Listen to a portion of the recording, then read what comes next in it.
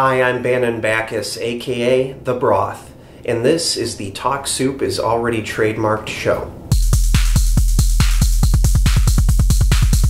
On today's episode, we're going to be decanning a can of French onion soup. And after that, we're going to be answering one of the most common questions that I'm asked as host of the Talk Soup is Already Trademarked show. And that question is, Mr. Broth, does your cat like canned French onion soup? Let's find out. First, the decanning. And now, the cat. Kitty! Kitty, kitty, kitty, kitty, kitty!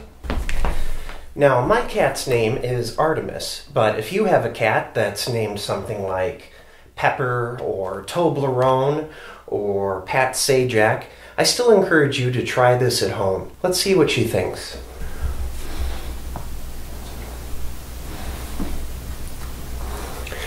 She likes French onion soup. I'm Bannon Backus, aka The Broth, and I'll see you next time for another episode of the Talk Soup is Already Trademarked show.